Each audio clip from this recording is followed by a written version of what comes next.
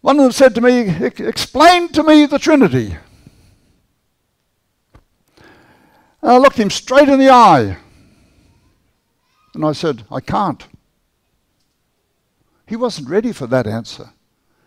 He thought I was going to try and explain something that would get me into deep water and embarrassment, and then he would laugh at me. I looked at him straight in the eye and said, I can't. And he didn't know what to say for a moment. I kept my eye on him and I said, I'll tell you why I can't. And before he could answer, I said, I can't explain the Trinity to you because God never explained it to me. I said, you can't even explain Jehovah God. And he wasn't ready for that challenge. I said, a being who has no beginning, Jehovah God, no beginning, can you explain that? Human beings can't explain that because we are locked into time. We have beginnings and endings, beginnings and endings. Everything's beginning and endings in our existence. We're born and we die. We get up in the morning, we go to bed at night. The day begins, the day ends, and all that sort of thing. Beginnings and endings. We are locked into time, but God is not locked into time like that. Everything is like present tense to him, which is something we can't explain, but that's what it amounts to. So anyway, I'm not going to go on further onto the subject of the Trinity today because I want to get on to the subject that I've chosen today, but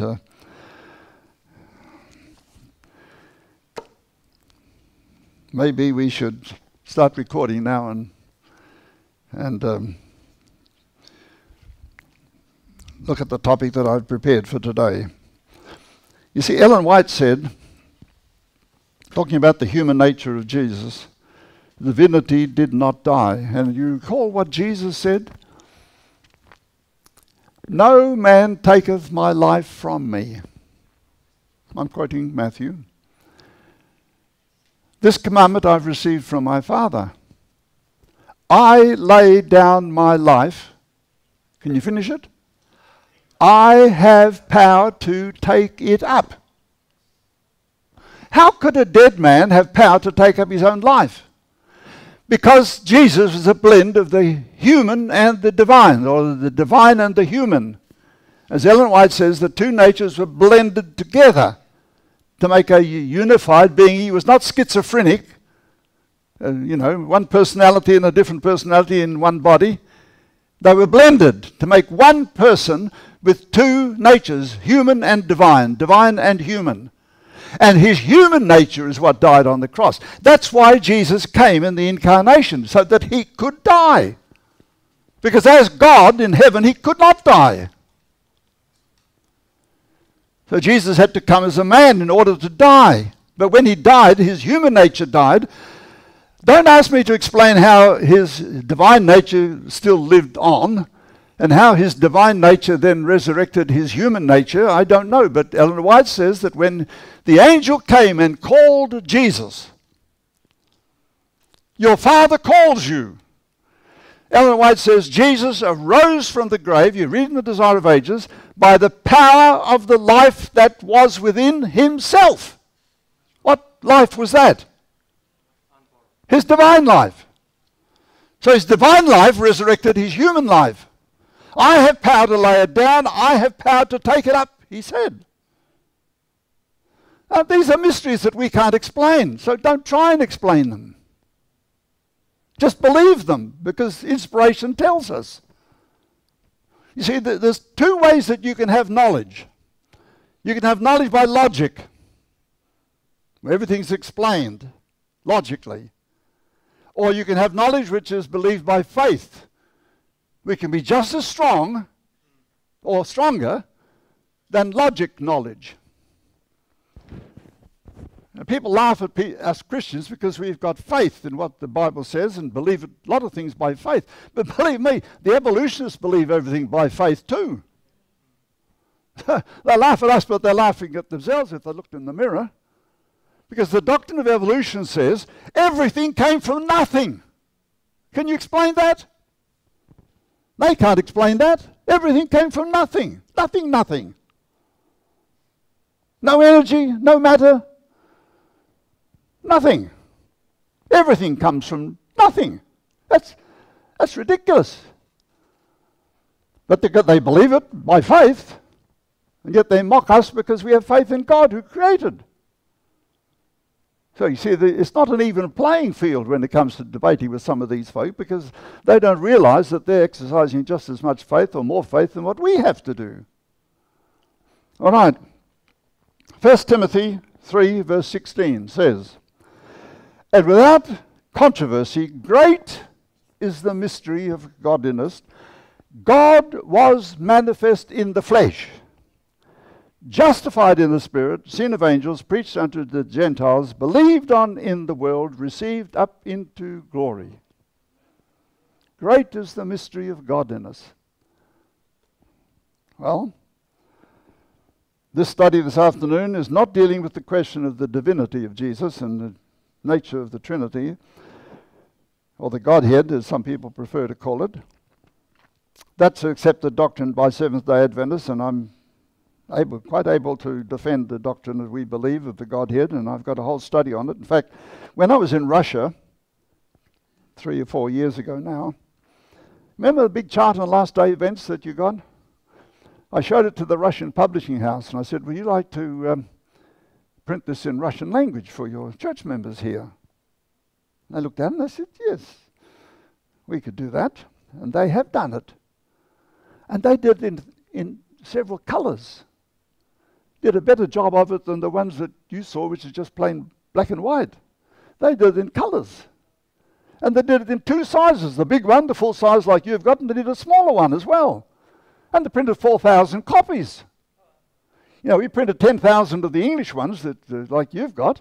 10,000 of them have been printed, but the Russians printed 4,000 in Russian language for their members. And then one of the editor or the manager of the Russian publishing house said to me, "Could you write a book of studies to go with it to make it more valuable?" And I said, "Yes, I can do that." So when I came home, I got my lecture notes, put them in the computer, copy and pasted and so on.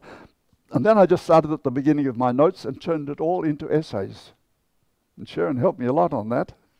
Hours and hours and hours of work she did. Thank you, Sharon. And I've written a book. 105,000 words, 140 or so pages, 26 chapters. Sent a copy of it down to Warburton to be printed by the Science Publishing Company, and the book editor wrote back and said, "Not interested." Maybe we need some of our church members around the division to start writing letters to the Science saying we're wanting this book because you know it's been written and we want to get it printed, you know.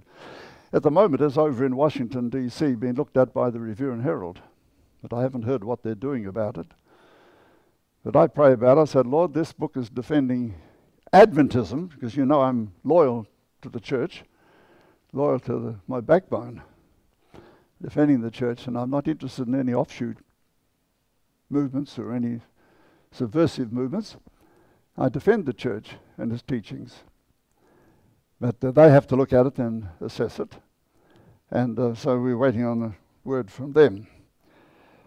In that book, I have 26 chapters, and one of the chapters is this chapter that I'm giving you this evening. And if you want a copy of it, you've got a photocopy machine here, you can have a photocopy, make copies and distribute to everybody who wants a copy. You can have that for free. And when the book comes, well, please buy a book too, because it's got all the other topics in it. All right. Deuteronomy 29:29 says, "The secret things belong unto the Lord our God. But those things which are revealed belong unto us and to our children forever, that we may do all the words of this law." The secret things belong to God, but that which has been revealed belongs to us. So this afternoon we'll look at what has been revealed to us and see what we can find about the human nature of Jesus, because this topic has been a debated topic in the Adventist church for years. I grew up as a boy believing one way, but I've had to change my theology and change it to something else because I saw the evidence. I'll share that evidence with you this afternoon. The difference in this debate is seen in the writings of some of the offshoot groups that we have among us, some of the independent ministries that call themselves Adventists, but then they write and things against the church and accuse the church of teaching wrong things.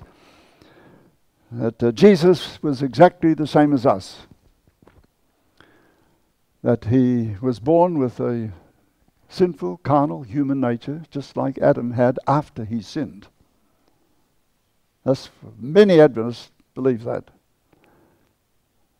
That's what I believed when I was taught that as a boy. There are others in the church that say, no, he does not have a sinful, carnal, human nature. He's more like what Adam was before Adam sinned, as far as his moral nature was concerned. Not talking about his physical nature, because he accepted the working of the law of heredity, as Ellen White says. You see, some people have said Adam was probably about 12 feet tall. Maybe he weighed about a ton. He'd be good on the rugby football field, wouldn't he?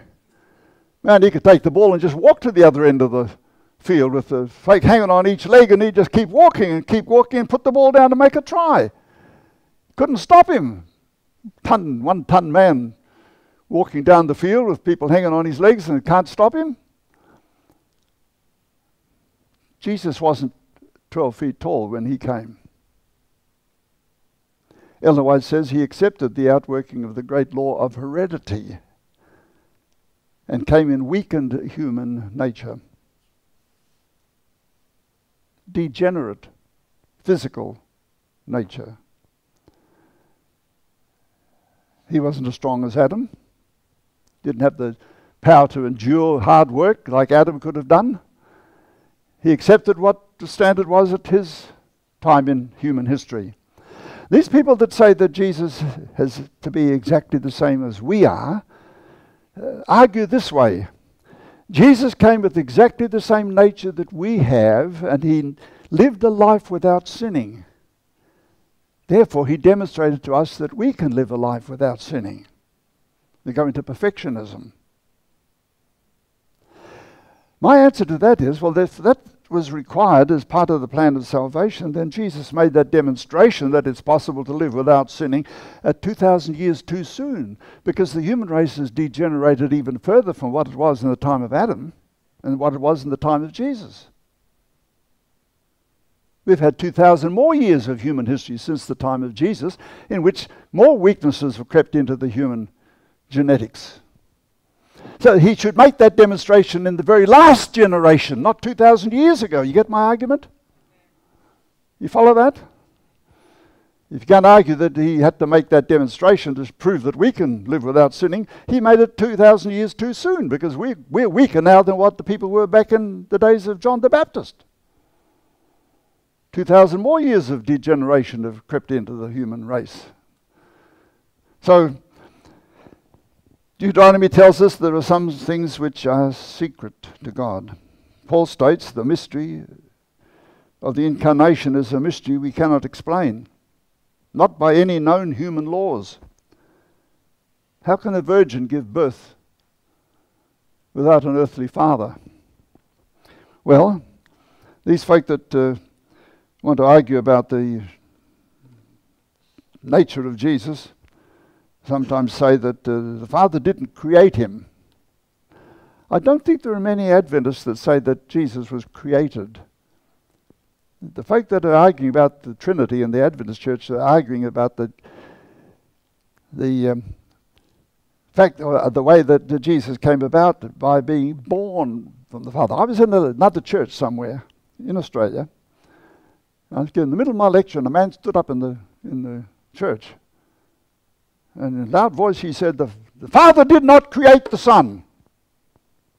And I could say amen to that, because that's Jehovah's Witness doctrine. We don't agree with them. But the Father gave birth to him by a process that we do not understand. So this is what some Adventists are saying. Father gave birth to Jesus, you see. Well, we don't accept that. If that is a truth, then there was a time before his birth that he didn't exist, right? And the Bible clearly tells us that he existed from all eternity. So they're not following what the Bible says when they preach that doctrine. So the mystery of the incarnation cannot be explained by any known human laws. However, the Greek word for mystery in 1 Timothy 3:16 is mysterion, which in the New Testament usually refers to something that God wills to make known to those who are willing to receive the revelation. So some things have been revealed to us. The fact that Jesus was born of a virgin has been revealed to us. But how? We're not told. We don't know what God did to make a virgin conceive. All we can say is we believe what the record says, that it happened. And Mary bore Jesus without a human father. If you want a Bible reference for that, look at Commentary Volume 6, page 610. What God has revealed for us is for our study and understanding. But what is not revealed is better left alone. That's hard for some people to do. You know that? Some people have got the human nature is they must have an answer for everything. Okay? But brethren and sisters, we cannot give an answer for everything. Because those things which are not revealed, we're told are not for us to know. Not in this life anyway. We've been given enough to know in this life that we can find and obtain and get salvation. That's what we should concentrate on. Not trying to solve all the mysteries of the Godhead, because it's beyond us. We never solve them in this life, if ever. What God has revealed for us is for our study and understanding, but it is not revealed. What is not revealed is better left alone. Based on what God has revealed, we can come to a better understanding of the great wonder of the incarnation. The debate has raised, as I said, in some quarters, on the question of the nature of human nature of Jesus. Was it pre-lapsarian? Lapsarian means a lapse, a fall. When Adam sinned, he lapsed. Was it pre-lapsarian, like Adam before he sinned, or was it like Adam after he sinned? That's called post-lapsarianism. Pre-lapsarianism, post-lapsarianism. These are theological terms. If you look them up on Google and on the internet, you'll find these terms there, and people explaining them to you and giving you sources and things you can read. So the question about the physical nature of Jesus is something that has been debated. And I know of one former General Conference man who said, he said, I grew up as a boy believing that Jesus had sinful human nature, and I've believed it all my life. I can't see anything else. And he was a General Conference president. So this divide in the church has gone, it's right up there at the top. This was a few years ago now. I don't know that there's still that problem. I think that particular General Conference president has long since gone to his rest. But this has been a problem in the Adventist church, and some of the independent ministries are arguing for sinful human nature, and most of the church theologians that I know are arguing for prelapsarian nature. So let's look at what the Bible has to say. Some verses in Scripture that some use to build support for the post-lapsarian teaching, that is, that he had sinful human nature, really should be understood as referring to the physical nature that Jesus inherited, not moral nature. For example, Romans 8:3. It says that Jesus was made in the likeness of sinful flesh. And many theologians have pointed out that likeness is not the same as sameness. Get it? Likeness, but not sameness. All right. Hebrews 2:17, wherefore in all things it behoves him to be made like unto his brethren. They say, oh, well, if he's made like unto his brethren, he has to have a sinful nature. That's what they say. Keeping this thought in mind, we need to look for a solution to the problem, the debate. And I have studied this topic and this question for, I suppose, decades. And I'd like to submit to you a solution to the problem, to bring these two warring sides together into unity, like we heard about this morning, Pastor Ron. Be united together. Stop fighting about it.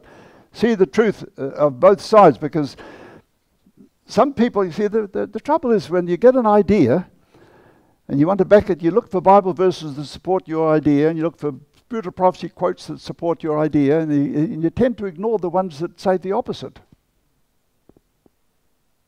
Yeah, happens all the time. Both sides. Both sides are guilty of it sometimes. So we quote Bible and Spirit of prophecy selectively. The passages that we think clearly support our position. And the other side does the same. And quote passages and Bible verses and Spirit of prophecy quotes that seem to support their position. We need to look at the whole body of evidence, both sides, and find a harmony where they bring the two of them together and come up with a truth that explains everything. That's what we need to do. All right. We put out a book on questions on doctrine some years ago. I was a student in the seminary in America, and Pastor Roy Allen Anderson was the ministerial secretary of the General Conference. And he had been an evangelist in New Zealand many years before I was born. And my father worked on his evangelistic team on one occasion when he was working in the North New Zealand Conference. And so Pastor Anderson and my father were friends throughout their life. My parents were living in New Zealand. I was studying over in America. I just got married. And my wife and I were living in Washington, D.C. area, just outside of the District of Columbia border, but attending the seminary, which is just inside the border. And I came up to graduation, and my parents couldn't afford to jump on an airplane and fly over to my graduation in America, because they never had that sort of money. I mean, all the years that I was at home in my father's home as a boy, in my teenage years, my father never even had a bank account. He had no money to put in the bank. Every month or fortnight he got his pay from the conference, and it was all gone before the next pay came. Talk about living from hand to mouth. I mean, it's true. He had a big family, six children, 5 or 6 children in the family. There were 7 of us altogether, but the oldest girl was married before the youngest one was born. The oldest girl was an adopted girl. She was married before the youngest one was born. And so they didn't have the money for all the things they would like to have had. Jesus accepted humanity. I'm quoting questions on doctrine. I was telling you that I went to Pastor Anderson and said to him, my father and mother can't come to my graduation, but my father worked with you in New Zealand years ago. Would you like to come to my graduation and sort of stand in as an honorary relative, friend of my father? So he did. He was very gracious. And he said, we've got some Protestant ministers coming to discuss theology with us. This is Barnhouse and Martin, for those of you that know the book Questions on Doctrine. They came, and he said, I'm getting ready for the meeting, coming in a few days, and I'm doing some study and getting together some quotations and things to answer their questions, because they're going to ask questions. They're going to write a book about us. And these men said to our men at the General Conference, we've written a book against the Jehovah's Witnesses, we've written one against the Mormons, we've written one against one or two other groups that don't square with the Adventist, with Bible doctrines, and we're going to write a book about you, but we don't want to quote your enemies as to what you believe. We want it from your mouth, what you believe. And lo and behold, they came down and they said, we're not concerned about the Sabbath. We know that what you teach about the Sabbath. We know your position on the Sabbath, and we're not worried about that. We want to know what you believe about Jesus.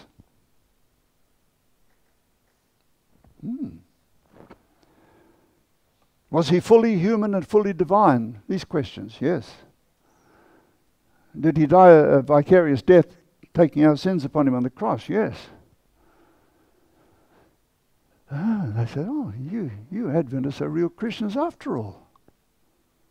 We're not going to write a book against you because you are born-again Christians. Well, we knew that all along, didn't we? We knew it all along that we were true Bible Christians, and now these Protestant ministers were finding it out for the first time. They wrote a book about us and said that we were genuine Christians. They could have fellowship with us. And that we put out a book to answer the questions they raised. And that created this real controversy, because a lot of people believed Jesus had sinful human nature, didn't like the position taken in questions on doctrine. And there's a debate gone on in the Adventist church for the last 50 years over that question and over that book. So, I'm quoting from Questions on Doctrine what Ellen White says. It's in the book. He, Christ, this is Ellen White's words, he, Christ, took our human nature and bore the infirmities and degeneracies of the race. That means that he came with a weakened physical nature. She's not talking about his spiritual nature or his moral nature. She's talking about his physical nature. He wasn't 12 feet tall. He didn't have the strength that Adam had when he was created. Then she says in Desire of Ages, page 49, these words, "But Jesus accepted humanity when the race had been weakened by 4,000 years of sin. Like every child of Adam, he accepted the results of the working of the great law of heredity. What these results are shown in the history of his earthly ancestors. He came with such a heredity to share our sorrows and temptations and to give us an example of a sinless life." Right. Now, there's one thing we all agreed on. No matter which side of this debate you're on, you all agree on one thing. Jesus never committed a sin. Say amen? Everybody's agreed on that point. So that's harmony there. What does the Bible say? John 8:46, Jesus challenged the Pharisees and Sadducees of his day, "Which of you convinceth me of sin?" And their mouths were shut. They couldn't quote or point the finger at anything that he had said or done that was wrong. And 1 Peter 2:22 leaves the question beyond debate when it says, "Who did no sin, neither was guile found in his mouth." And glad to say all Adventists agree on that. No matter which side of the debate on the human nature of Jesus you're on, you all agree that nobody can accuse Jesus of ever committing a sinful act or saying a wrong word. He did no sin. That's clear Bible evidence. And Ellen White, of course, supports it. Some years ago, I was over in Perth with an Adventist pastor. I will not name him. He's no longer living, so let him be.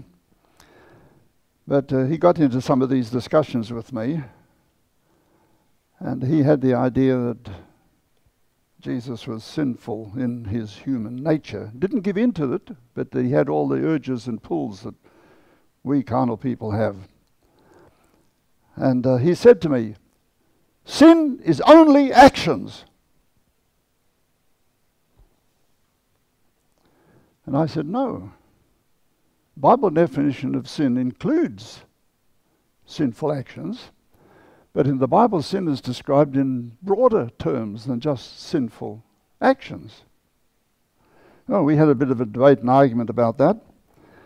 But so, let's look at this question of the twofold Bible picture, Bible concept of sin, twofold. Many problems and misunderstandings have arisen because of a failure to understand that in the Bible there are two concepts of sin.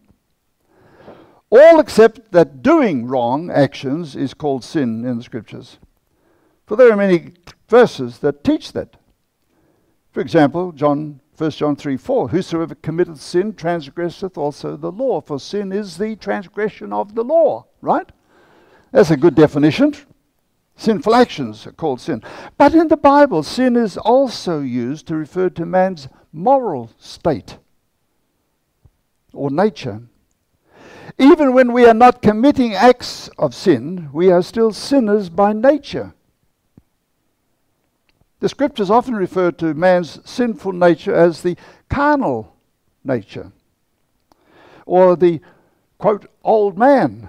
Some verses from Paul talk about the old man, meaning the carnal nature of sin. When Adam and Eve sinned by their act of disobedience, they lost their sinless nature, with which they were created, and became sinful in nature. They then could not pass on to their children the sinless nature that they had lost. You get it? You can't give your children something you don't have. Adam and Eve sinned, lost their sinless nature, and became sinful in nature, and passed on to their children sinful natures. Every human being born since had been born with a sinful nature. Strange as it may seem, this fact is not fully understood by some people. I've written another study. It's in my book called The Plan of Salvation, in which I make a statement that all babies are born with sinful natures. And an Adventist layman rang me up on the phone, and he said, "Brother," he said, "what is this you've written? You say we're born with sinful natures." I said, "Yes." Yeah, he said, "I don't believe that." I said, "You don't?" I said, "What do you believe?" He said, "We are born with sinless natures. And we don't get a sinful nature until we commit our first act of sin. Then we get a sinful nature." And immediately I saw the weakness of his argument, and I said to him, and unfortunately he had lost a baby in infancy, and I didn't know that at the time, but I found out afterwards, and it sort of touched him on a raw nerve, I think. I said, a baby is born, it lives for 10 minutes. It draws breath. 10 minutes later it stops breathing, dies. You can't say that baby has committed an act of sin. Then why did it die? Because if you have a sinless human nature, you will be immortal like Adam was when he had a sinless human nature, right? Adam, when he was created, could have lived forever, because God created him perfect, sinless. He became subject to death when he committed his first act of sin and ate the fruit that he was told not to eat. So if a baby is born with sinless human nature, you can't explain how a sinful father and sinful mother can give a baby a sinless nature. That's something they don't explain. But if you believe that, then the baby dies. How can it die? If it's sinless in its nature, it'd be like Adam before he sinned, and immortal. The fact that babies die before they commit acts of sin is proof that they are subject to the laws of being born with sinful natures. Well, when I put that to him, he didn't want to answer it. He started off on another tangent. Off and off and off he went. Boy, could he talk. And I said to him, "Brother, you haven't answered my question." I brought him back. I said, "The baby is born, it commits no act of sin, and it dies. Does that baby need a savior to go to heaven, or can it go to heaven without a savior?" If it had sinless nature, it didn't need a savior to go to heaven, surely. I mean, it shouldn't have died anyway, but there's another point, you see. Does it need a savior or not? Should have gone to heaven without a savior if it's sinless. And he wouldn't answer me the second time. Went off on another tangent, talking like a machine gun. I brought him back a third time. I said, "Brother, you have not answered my question." I put it to him again. And you know what he said? "Well, if it's not committed any act of sin, it can go to heaven without a savior."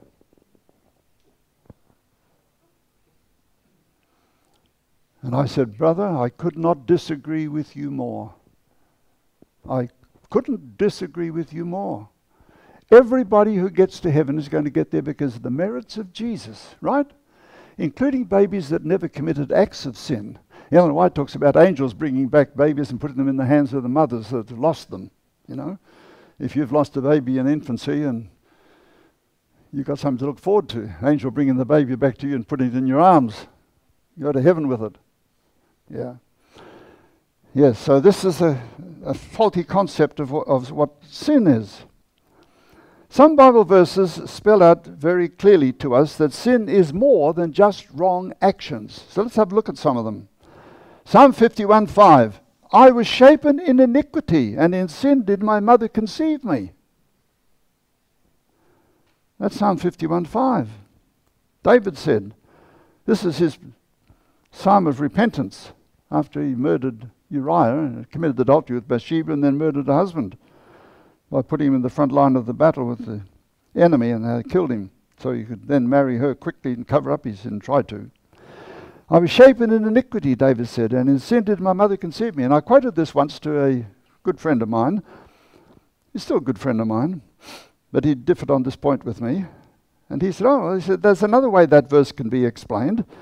David was born illegitimate. That's what it's really saying. I said, where do you get that? Oh, he says, Pastor so-and-so said that to me. That David is admitting that he was born out of wedlock. I said, no. David's the youngest of the family. There's no evidence David was born out of wedlock. No way at all. And I said, what do you do then with the verse in the Bible that says that a person that is born out of wedlock can't enter the congregation of the Lord till the third or fourth generation? Oh, he said, is that in the Bible? I said, yes, it's in the Bible. And how could David then be, in the temple of God, worshipping and offering sacrifices and so on through the ministry of the priests if he was born out of wedlock? Another verse, Psalm 58, verse 3. The wicked are estranged from the womb. They go astray as soon as they are born, speaking lies. That reminds me of Judge Judy. You ever see Judge Judy on the television? We watch her sometimes. She says you can always tell when teenagers are lying. You know what she said? If teenagers' lips are moving, you know they're lying. That's what Judge Judy says in her courts. If a teenager's lips are moving, you know they're lying. Just do it. Automatically. Well, people say, well, this is talking about the wicked being estranged from the womb, going astray as soon as they are born, speaking lies. But what about the ones that come from righteous parents? Well, look at Isaiah 48, verse 8. The house of Jacob is called a transgressor from the womb. It's talking about God's people. House of Jacob. Let's be realistic. We've got a number of parents here. You ever seen a baby a few days old, stiffen out his little arms and legs and scream because it's not happy about something? Maybe it wants to be fed. Maybe it wants to have a nappy changed or something, and it's giving vent to temper. And it's only a few weeks old. That's what this is talking about. I don't think Jesus was like that when he was a baby. Anyway, that's what it says. And Psalm 14, verses 1 to 3 says, there is none that doeth good, no, not one. Another verse says what? We are all dead in trespasses and sins, Ephesians 2:12. And what about Romans 7? Oh, this is a real clear passage, Romans 7. The Apostle Paul, who called himself the chief of sinners, by the way, didn't claim to be sinless. He said, I am, present tense, notice, not I was. Some people think he's talking about before he was converted. But he wrote this after he was converted, and he says, I am. You can't say that he's talking about his previous experience when he was persecuting. He's talking about his experience as a believing Christian. I am carnal, sold under sin. And anybody who thinks that they are sinless need to look in the mirror. See the lips moving and know they're lying. Yeah.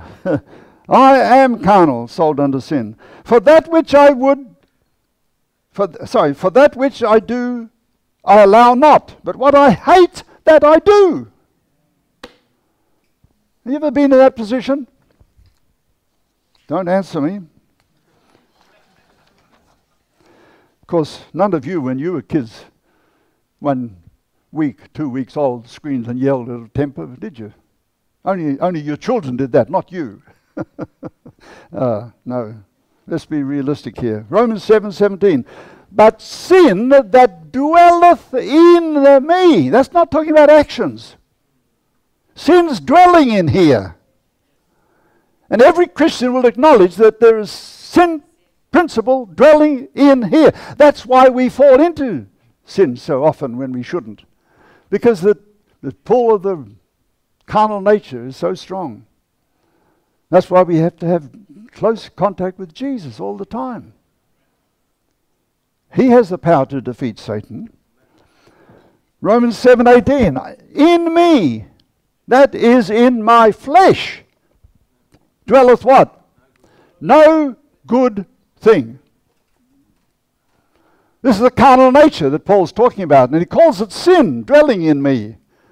That's different from actions. Keep that in mind. The good that I would, I do not, but the evil which I would not, that I do. This is the struggle. We all have this struggle, if we're honest with ourselves. Ellen White confirms that we all have a carnal nature from birth. In Great Controversy 469, 470, she says, Christians will feel the promptings of sin. That is, the wrong desires and urges that we have. We'll feel them. See?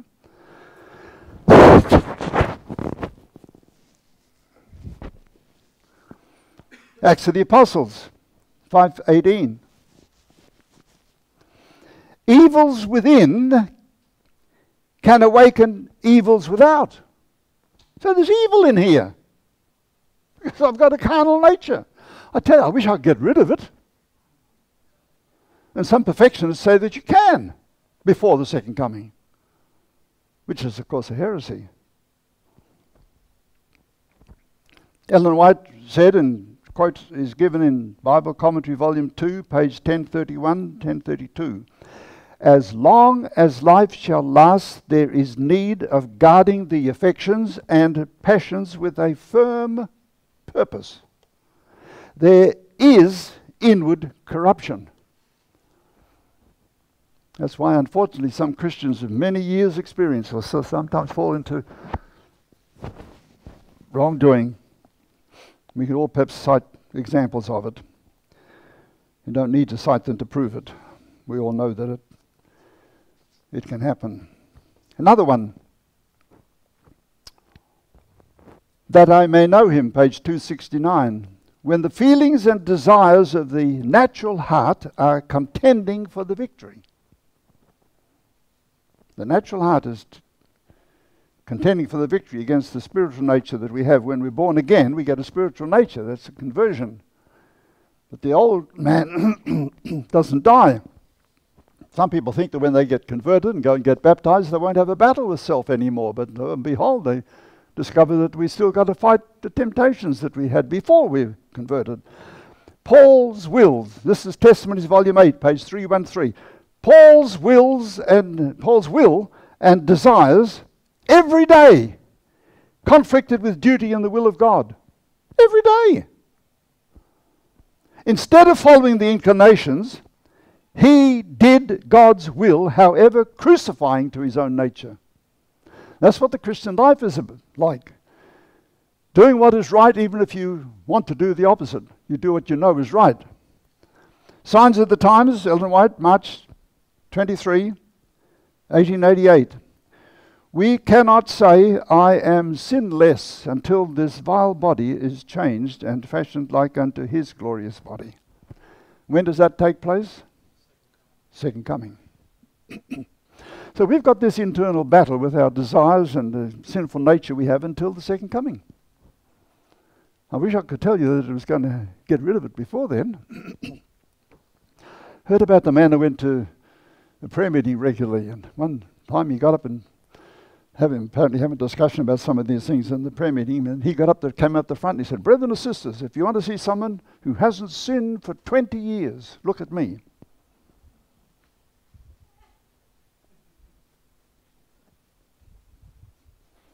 Walk back and forward. And one sister in the back row back there somewhere, who knew her theology better than he did, said in a very loud whisper, "He's sinning right now." First of all, telling a lie. And second, indulging pride. Yeah, sinning right now. And when I went to India as a missionary, we had a man there who was a division president. And I heard him tell a story. He said, this is the division president speaking, he said, when I was a young intern just starting out in the work, I came to India. And we were in an old motor car going out into some village to conduct some meetings, and he said some of the older missionaries, much older than what he was at that time, were talking about Christian living and so on, and one of them said, well, I haven't sinned for 2 years. And he said, I thought that was a bit strange, talk like that. But being a young intern, I thought I'd better keep my mouth shut, because they were older missionaries. But he said, when he got to the village, the meeting place was not prepared properly. Local villagers hadn't built the reception place where they're going to have the meeting. And this older missionary, who hadn't sinned for 2 years, lost his temper and said some very unsanctified words. Yeah, he swore.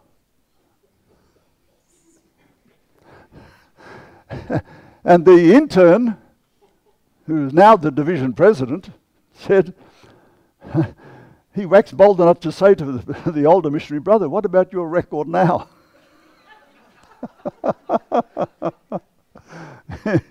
Let him that thinketh he standeth take heed lest he what?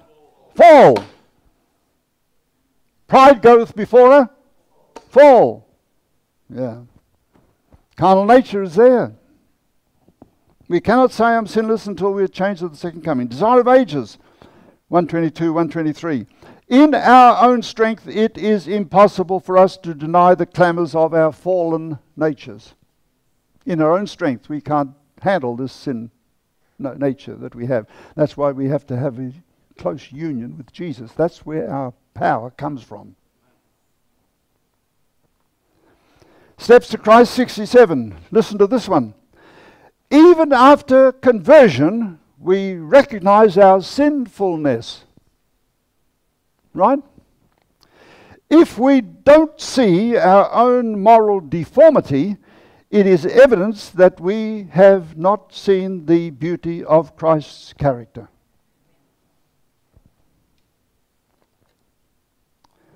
Yeah. Now, because sin is of two natures, sinful actions and sinful nature that we all born with, we need to look at the atonement. Because Jesus needs to make an atonement for both the sinful actions and also for the sinful nature. Otherwise, babies can go to heaven without a Savior. Right? So let's have a look now at this question. What about our sinful actions? He vicariously took upon himself our sinful actions. When he went to the cross, Jesus took our sinful actions. The Bible says so. Isaiah 53, verse 6. The Lord hath laid on him the iniquity of us all. That's sinful actions. Right? The Lord hath laid on him the iniquity of us all. 1 Peter 2:24. Who his own self bare our sins in his own body on the tree, by whose stripes you were healed. So he bore our sins when he went on the cross. Peter said so. Isaiah says so. But there are some Christians today who are saying Jesus did not take our sins upon him. And you may have heard me speak about this before, some of you that heard my previous lectures. Because I was a student in 4 of our ministerial training institutions as a student. Longbourn College, Avondale College, Pacific Union College, Theological Seminary, and then later on Andrews University Seminary. And in one of those institutions, the lecturer was saying, our sins were not put on Jesus when he went on the cross. Ooh. Look, I was brought up in an Adventist pastor's house. Yeah, my ears were really burning, as we say. My father was a pastor. I knew Adventist theology quite well before I began my theological training in colleges. I knew prophetic interpretation too. I brought up on it. But I had to go through and do the formal education, sit all the exams and so on to get my qualifications because I wanted to be a Bible teacher in our colleges. And thank the Lord that He opened the door for me to teach Bible in 4 of our colleges in my lifetime. And I was chairman of the theology department in 3 of them. That's my background. So he said that the only reason why Jesus died was to show us that He loved us. Nothing to do with our sins going on Him. I knew that wasn't right, but a few days later He gave us a test in class, and only one question, just a 1-period test. Why did Jesus die on the cross? I knew what He taught. What am I going to write? Write a heresy and get zapped? Or write the truth? So I wrote what I believed and wrote what the Bible said. And I quoted the Bible. I quoted Isaiah 53. Lord hath laid on Him the iniquity of us all. He died a vicarious death. He died in my place, taking my sins upon Him. And then I put at the end of what I knew He wanted. It is also true that the death of Jesus on the cross shows God's great love for us and shows how far the Godhead was willing to go to save us. That's a truth. You see, a truth can be right in what it affirms, but wrong in what it denies. Get it? When I got my exam paper back, test paper back, I had the lowest mark I think I got in any test I did in 7 years of theological education study. Marked me right down hard because that wasn't what he wanted to hear. It's called the moral inference theory of the atonement. And I don't subscribe to Spectrum magazine because I don't agree with their agenda. A group of scholars that think that they're a cut above the rest of us, and they think that's a sign of their intellectual prowess if they can attack the church and rubbish some of the doctrines of the church and show up some of the leaders of the church or whatever. I don't subscribe to it, but I've got a copy of it that I've kept, that somebody gave me, where a man with, I don't know how many PhDs he's got, he's certainly got one, says, Jesus is not our substitute. That's what he wrote. And they published it in Spectrum. Talk about publishing heresy. Jesus is not our substitute. Moral inference theory of the atonement. By taking on himself our sins and dying on the cross, he atoned for the sinful actions of the past. The doctrine of vicarious substitution is the very foundation of the gospel. It was seen in the Garden of Eden when an animal died instead of Adam and Eve. See, God had said to Adam and Eve, in the day that you eat this fruit, you'll die. But they didn't. Adam lived for 930 years. But there was death that day. What was it? A sacrifice, animal. Perhaps the skins that God provided for them to wear came from the animals that were sacrificed. We're not told that specifically, but I would assume that that's very possible. A substitute death that God accepted for the time being, pointing forward to the coming death of Jesus, which is a substitute death for us. Because if Jesus hadn't died for us, we'd have to die. Because the wages of sin is death. And incidentally, the wages of sin is eternal death. That's why Jesus could not see the resurrection when he was on the cross.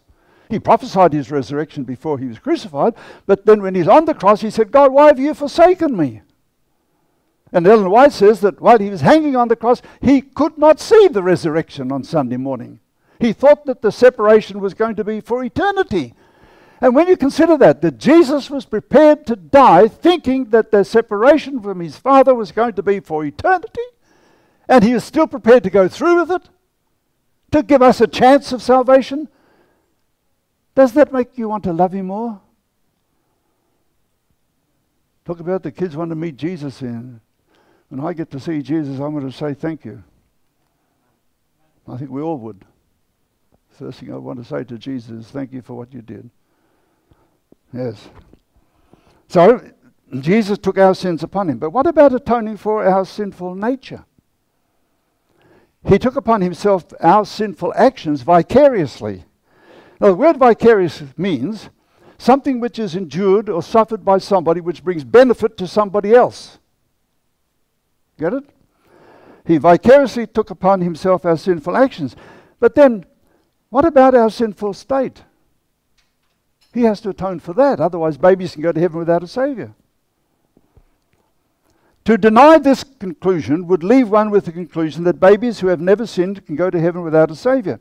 This does not mean that Jesus was born with our sinful nature, but if he did not take care of the problem of our sinful natures, then his atonement would only be half an atonement. So he has to take care of both. Now we come to the real center of this whole lecture. The only way that he could atone for our sinful natures was to take it vicariously. Because if he was born with it, he'd need atonement himself. That's the point that some people don't realize. If he was born with a sinful nature, as the post-lapsarians claim, then he would need a Savior, just as a baby needs a Savior who has never committed any act of sin. A clarification of this point could be the basis of reconciliation between the two warring sides on this issue. Those who have held to the post-lapsarian view, that is, the sinful nature, that Jesus had a sinful nature, they rely heavily on Ellen White's statements. Pre-lapsarians have tried to explain the statements used by the post-lapsarians by saying that they apply to the physical nature of Jesus only, not to his moral status or his spiritual nature. A close look at some of these statements from Ellen White in the light of a twofold aspect of his atonement may help us to better understand what Ellen White is saying. Medical Ministry, 181. Now listen carefully to this. He, Jesus, took upon himself, he took upon his sinless nature. Well, then he had a sinless nature, didn't he? Jesus took upon his sinless nature, our sinful nature, that he might know how to succor those that are tempted. Now, of course, the post-lapsarians say, there you are. Jesus took our sinful nature. But he wasn't, I don't believe he's born with it. He took it by choice, as he took our actions, wrong actions, by choice. Review and Herald. Clad in vestments of humanity. This is Ellen White. The Son of God came down to the level of those he wished to save. In him was no guile of sinfulness. He was ever pure and undefiled. Yet he took upon himself our sinful nature. Well, how could he do that? Only vicariously. Like he took our sinful actions vicariously. He didn't do the sinful actions that we have done, but he took them on himself. So now he's saying that he took our sinful nature vicariously upon himself, so that he could atone for that as well. Desire of Ages, page 112. Notwithstanding that the sins of a guilty world were laid upon Christ, notwithstanding the humiliation of taking upon himself our fallen nature, the voice from heaven declared him to be the Son of the Eternal. Now, Jesus was not born with sinful human nature. Let's look at some evidence. As already stated, Jesus was sinless in his life. He never committed an act of sin.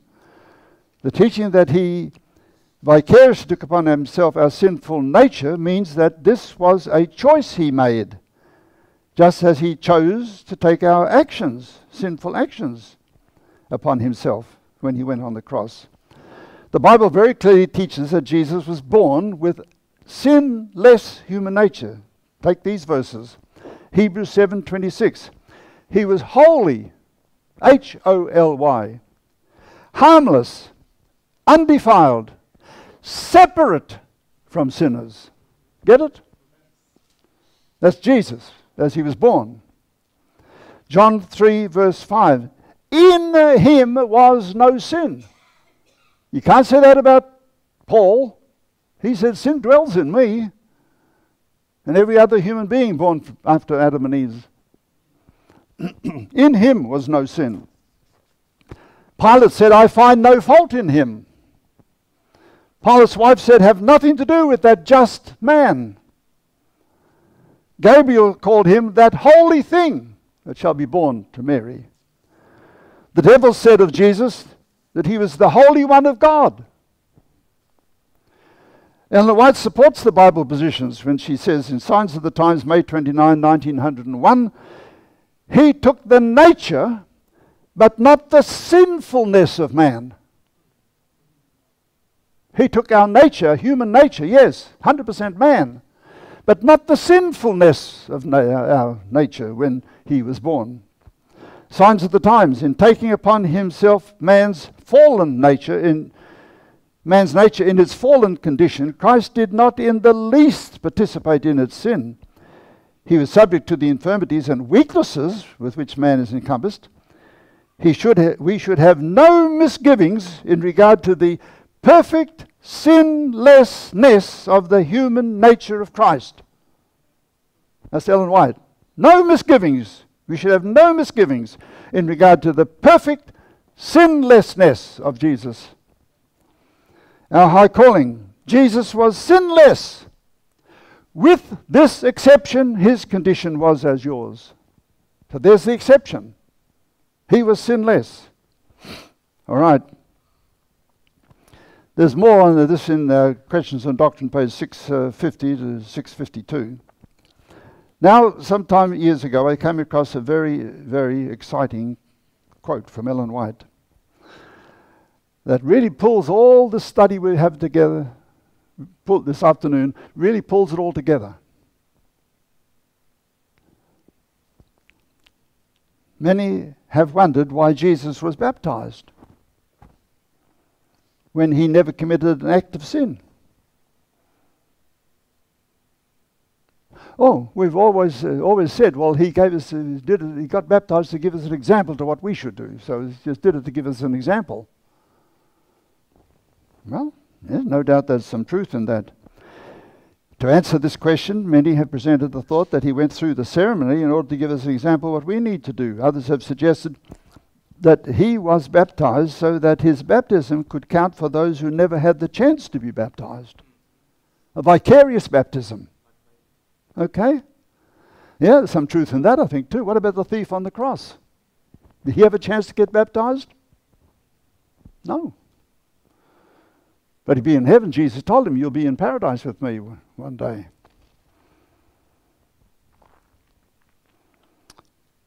Both these reasons, no doubt, have merit. But there seems to be a deeper meaning when we read what Ellen White said about the baptism of Jesus. And I'm going to read you this statement now. At a general conference session held in April 1901, which was a very important general conference session in America. Ellen White just went back from Australia and settled back in America, and she gave a talk at the general conference session. That's when they reorganized the administrative structure of the church, 1901. What did she say there about the baptism of Jesus? 1901, she gave this talk on April 3. It was printed in the General Conference Bulletin, dated the next day, April 4, 1901. And in the fourth paragraph of the printed transcript of her talk, this is what she said. Now listen very, very closely. We're nearly finished.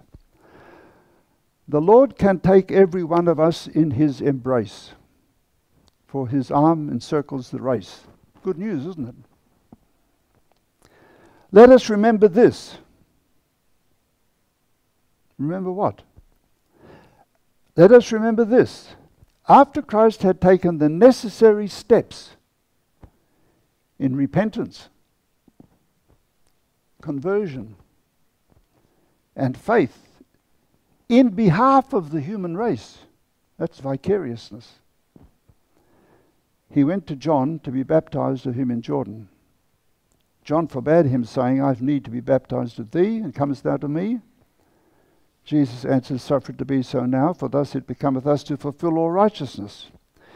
When he came up out of the water, he knelt down on the banks of the Jordan and offered a prayer such as had never before entered heaven. While he was praying, the heavens opened, and the glory of God in the form of a dove of burnished gold rested upon him, and from the highest heaven was heard the voice of the Infinite One, This is my beloved Son, in whom I am well pleased. Now, listen. Since we believe that Jesus never sinned, he had no need to repent. Clear? Certainly had nothing to repent of in his own life. He didn't need to be converted because he was a believer all the time. The only way that this passage could be understood and interpreted is to come to the conclusion that Jesus went through the steps of repentance, conversion, faith, and baptism for each one of us vicariously. Just as he vicariously took upon himself our sinful actions, he took upon himself our sinful natures, and yes, he vicariously went through these steps of repentance, conversion, faith, and baptism in order that we can be declared right with God. After all, we all would have to admit that our repentance is rather imperfect, to say the least. For after we have repented, we so often fall into sin again. Ever committed a sin or made a mistake after your baptism? Yeah. Likewise, our conversion is less than perfect for the same reason. The same could be said about our exercise of faith and also our baptism. We could therefore conclude that Jesus took these steps for us vicariously: repentance, conversion, baptism, faith, because we take them so imperfectly. His perfect steps count for us when we accept him as our Savior, just as his righteousness is counted as for us when we accept Jesus. So these steps that he took are counted for us, and they are all done perfectly for us on our behalf. Thus the gospel of righteousness by faith appears to have a far deeper meaning than many of us have realized in the past. How thankful we should all be for a wonderful Saviour, who not only saves us by forgiving our sins, but also vicariously took our sinful nature, and when he had taken vicarious steps that are necessary for our salvation, because we take them so imperfectly, he took them perfectly for us. So when we accept Jesus, not only do we have the righteousness of Jesus credited to us, but the baptism of Jesus is credited to us, and his conversion is credited to us, and his repentance, our repentance is imperfect, so his perfect repentance on our behalf is accepted by the Father, and baptism and all. What a wonderful Saviour. Let's pray. Father in heaven, we bow before you and thank you for your wonderful provision for our salvation. We know, Lord, that we are so weak. We are so imperfect. We thank thee that the righteousness of Jesus is without spot or wrinkle, and it counts for us if we accept him as our substitute. And that these steps that he took on behalf of the sinful race also taken on our behalf, we pray that each one of us may appropriate what he provides for us and have a place in his kingdom when he comes, is my prayer in Jesus' name. Amen.